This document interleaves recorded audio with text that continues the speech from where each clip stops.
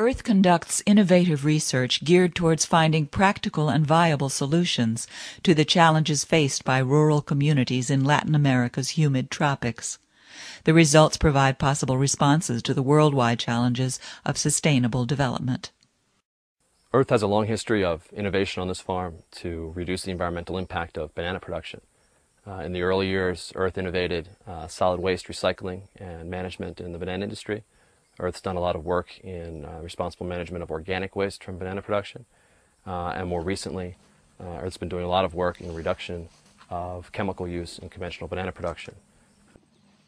For the past 20 years, Earth has been using this farm as an outdoor laboratory, using it for research, innovating new ways of managing solid waste, managing organic waste, reducing chemical use, and also looking for new ways to work with workers to create a more sustainable model of banana production.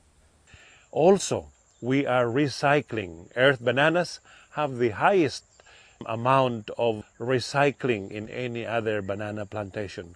We recycle all plastics.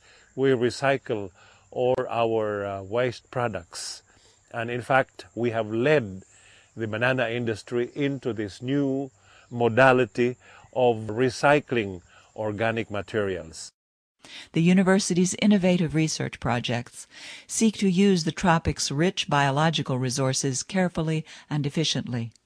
For example, the creation of banana paper, recycled paper made from mixing banana stems and outdated textbooks. Earth developed this paper project to create a means of recycling this waste material into a valuable new product. Each ton of banana paper saves between 17 and 20 trees and saves over 3 cubic yards of landfill space. Making paper from recycled materials results in 74% less air pollution and 35% less water pollution than virgin paper. The paper plant currently recycles all recyclable paper from the university and approximately 50% of the stems from the banana plantation into a variety of paper products. There's a research project here at Earth to produce organic bananas here in the humid tropics of Costa Rica at Earth's main campus in Guasimo, and also at Earth's second campus in the dry tropics of Guanacaste, Costa Rica. We have gradually changed things in banana production. They have brought those changes to their workplace, and many of them are actually in the banana industry